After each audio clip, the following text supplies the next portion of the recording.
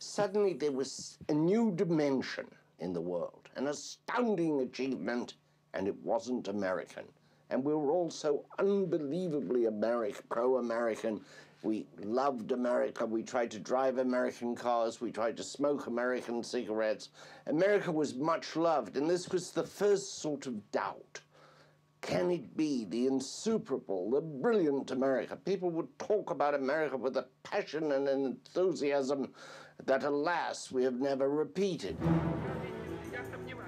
Between what the Russians were saying and their Sputnik, it was all too much. We wanted reassurance from the president that we were safe, that he had a plan for us to regain our position and our power. President Eisenhower had proved himself as a military leader. He knew how to keep cool under pressure, how to stay focused. Within days of Sputnik, he called a press conference to calm the country down. Good morning, ladies and gentlemen. Do you have any questions you'd like to ask me? President Smith of the United Press, Russia has launched an Earth satellite. They also claim to have had a successful firing of the intercontinental ballistics missile,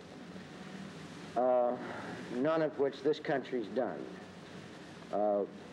I ask you, sir, what are we going to do about it? I believe that it'd be dangerous to predict what science is going to do in the next 20 years.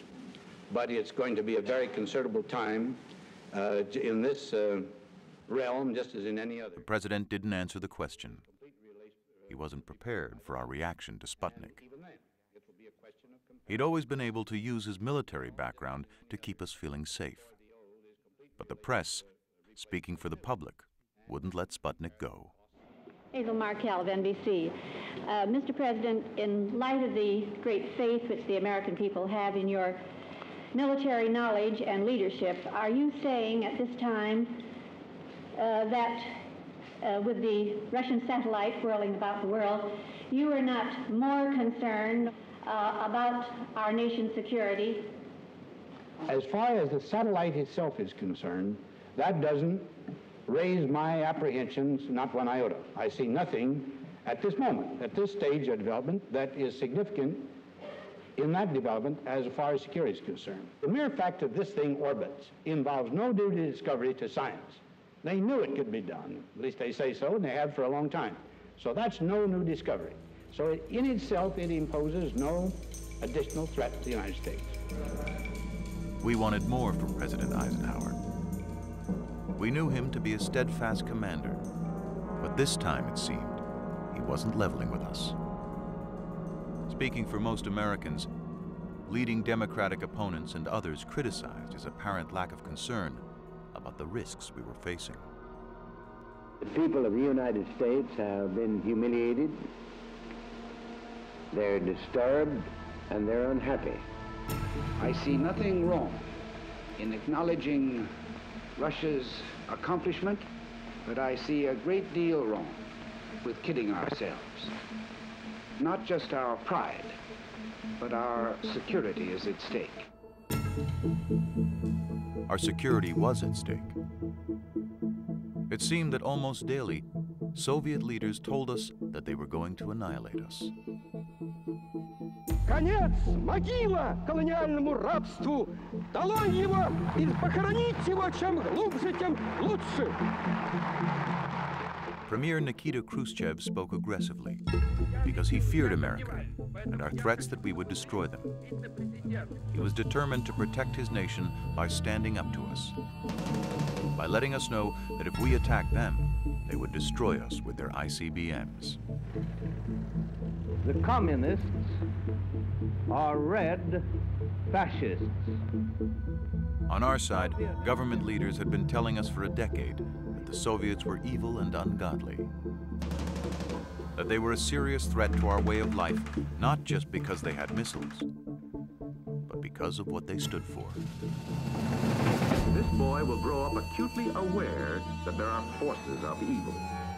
Communism is a word he is learning to understand. How we meet the communist challenge depends on you. The communists are embarked on a worldwide campaign to take over the world. The communist bloc would like to see the entire world under communist domination.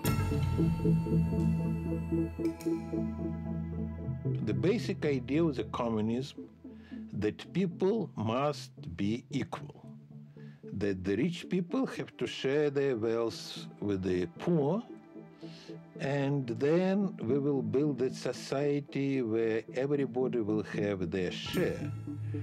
So it was the same what the Jesus Christ told 2,000 years ago, and he was crucified for his words. So in reality, the first communist was Jesus Christ. Coexistence to a communist means nothing. You cannot coexist with one who is dedicated to your complete and utter destruction. Of course, Soviet Union was evil empire to the United States. United States was the same evil empire to the Soviets because they wanted to destroy our country, our social democracy. It was the same feeling on the both sides.